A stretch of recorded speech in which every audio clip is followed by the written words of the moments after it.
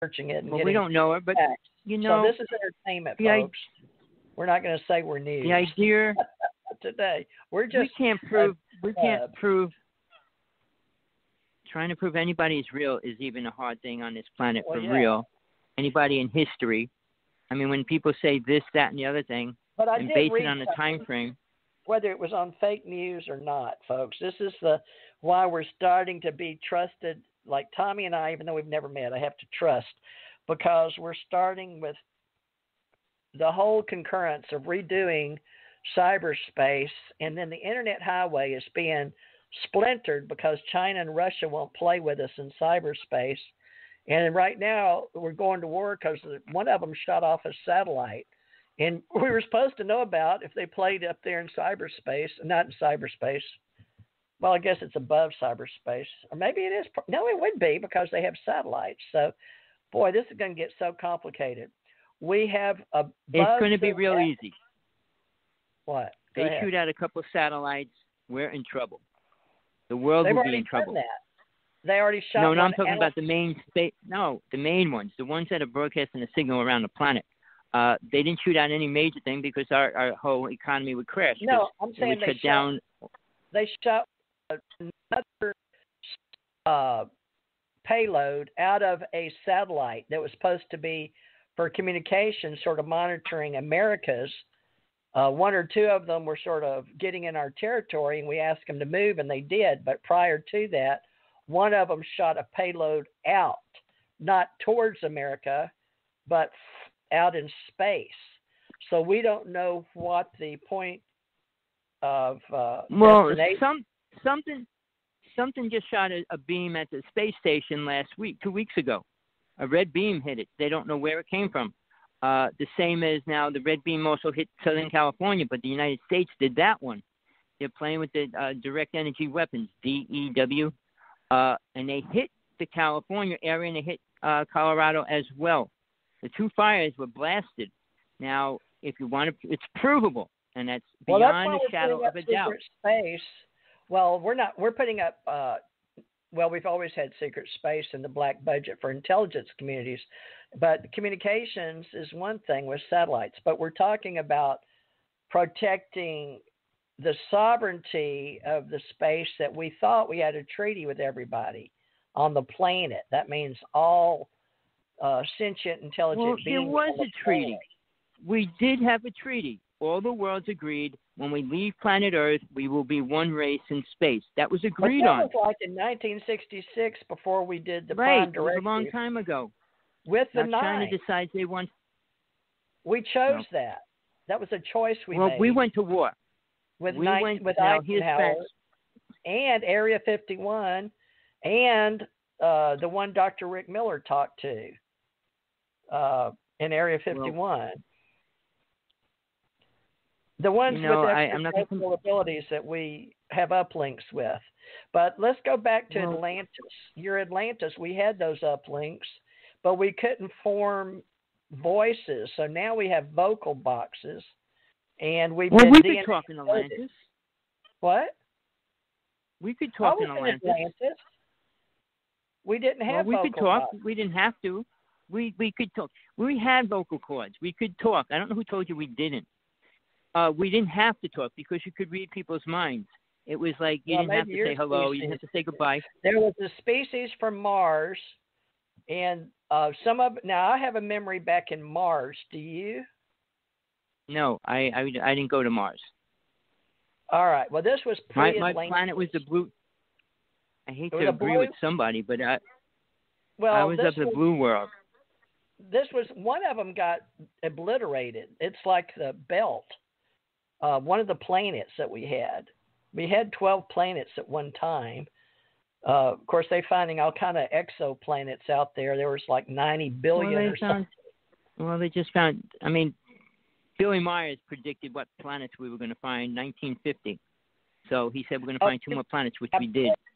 That's Switzerland because Dr. Bruce Maccabee handled that like he handled Guff Breeze. And bless his heart, I wonder how he's doing.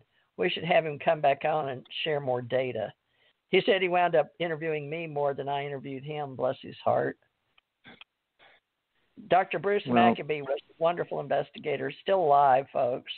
His health is ailing him, but Jan said thanks for keeping him in our UFO Association and our Alien Contact Organization. So God bless all our investigators that were in uniform or out of uniform or did government service or trained. He went to the Central Intelligence Agency in D.C. and trained or gave speeches because people just didn't know. Well, I want to put something really important out right now, just so that anybody that's listened to this, there's a show on cable TV. It's called the Vice Channel, V-I-C-E, Vice. It's the only show on TV, on the internet, that shows you actual facts and details and interviews the people that are involved, murderers, rapists, and drug addicts, you name it. Tommy's not getting paid to say this, by the way. We're not getting paid. I'm not getting paid, we pay for this show. But here's the reason why. I pay for this they were the only people for the show what the government did to the Native people when they were boycotting the pipeline. All right. On top of that, they put, wait, TD, let me finish it. On the 16th, on the Vice Channel, they're doing a complete special on the underground cities in the United States. You're going to have to watch it because most people still think that's a theory, make-believe, and everything else. They're going to go into the facts. Houston, underground D.C. They're going to go into the facts about it. Colorado. Why? New Mexico. Go why? Because, Area 51. They go across the United States. They got bases that go all the way across to other countries. I've been underground even in Spain and Portugal. So I know there's Germany. They had underground where they kept a lot of paintings with Hitler. Well, don't forget, only after when Behold the Pale Horse came out, when it explained Denver Airport was the home of the New World Order. After that book came out, that was just released again by Norio Hawakawa. Do you know Norio? Well, but basically, no. But He's basically, a real sweet man. That's all UFO. Well, let me just finish what I'm trying to say. At that time, they had a ground boring machine. It looked like a giant ball with these teeth on it that used to grind a hole in the ground, and that's how they made the tunnels. And they had to remove all those rocks. If you follow Denver Airport, look outside, you'll see miles of rocks piled out there. Oh, yeah. And they were pulling the rocks out. I was there invented a laser over and over and over again. They invented technology with a laser beam. They shoot a completely round tube through any rock, and they make these tunnels. And that's why those subway cars are round. They travel through there at high speeds, but they're completely just the laser hits that and eats the hole through it. So there's no debris. They don't have to bring the rocks back out and mow the rocks and all that. That's no longer. And since they started doing that, they were able to create these super underground cities and tunnels going all across the world and stuff. So the technology is so far beyond people want to believe or even know about, especially what's going on under there and how much money it's costing. Now, when Trump said the space program, we had the space program. They were spending, but the space program's equal to the weapons as well, $5 trillion a year. So when Trump comes out and says, "Oh, we're going to start a space program," well, he was talking, who knows out of what, but we already had it. 85 when we were doing space spa wars or whatever it was. That was we had. I started. I don't know how much you know about the actual wars. What? All right. Now I was doing. I don't know how much you know about the wars. The wars we had in space.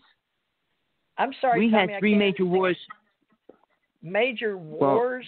Is that what you're saying? In major wars in space. It's your Jersey accent. Excuse me, my southern accent, my mountain Kentucky, isn't jiving with y'all Jersey Hawaiian. All right. Well, basically, we won the war so far. Are you saying that we've always had space wars and we always will have? I agree. We will, and we won. We won 3 of them. Now, I'm saying this from people that I met that work inside the base in Hawaii, in the big underground base here in Hawaii, said that within 2 years, the motherships will be attacking us. They've been shooting down the smaller ships. I saw 2 ships get shot down about 3 or 4 years ago. I watched. Are you getting paid to say this, or do you really know this, or believe this, or? I know this for a fact. I saw it. Okay. I met these people. Firsthand experience. You're speaking from experience, okay? I saw the ships get blown out of the sky here in Hawaii. So, and I wasn't going to go out. My partner doesn't believe in UFOs, but she goes, check it out. There's something going on out there in the sky. And I said, where? Oh, check it out. So I ran outside, and sure enough, I saw the ship moving, and it just got blasted away. And about a half hour later, another one got blasted away. So this person I was talking to, who has high clearance, who had incredible drones, his drones were chasing the government drones around, seriously. He was arrested. They claimed he was an escapee from Alaska, and he was doing all these things, which was a lie. But they took his drones. They took everything. He had this super really good Geiger counter. We were going to go around Hawaii measuring the radiation because Hawaii is pretty radioactive right now. And I just ordered a Geiger counter. But we was going around. We were going to go around. In your ground over there, because that's what UFOs like to use, thorium out of the. And that's what we're going to start using in America. Right, I know. Right, yeah. Well, that's the new thing they're using. I don't know how much there is here. I'm not a miner. But they won't talk about it. They're not going to release that. Two things they're going to release, TJ. Comes out the back. What's going to be above that? What? The two things they're going to release this year are going to be much more important to the world. One's called blue gas,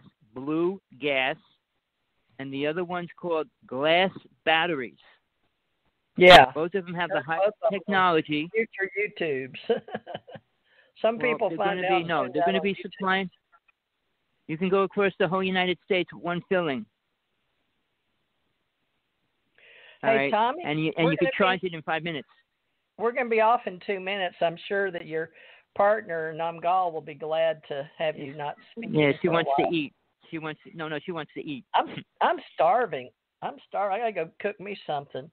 Dang it, I don't have anybody to cook for me. Well, it's been a pleasure, TJ. To everybody out there, my site, you can call me, text me, hawksblood1aol.com anytime. I reply to all my email, good, bad, or indifferent.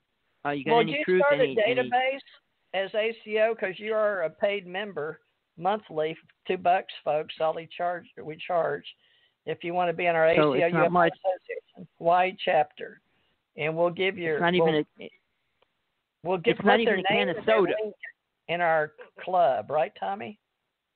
Right. It's not even a can of soda. A can of soda is like $2.30 here. All right. Well, if you put it in, Tommy and I will talk about you and put you on our club.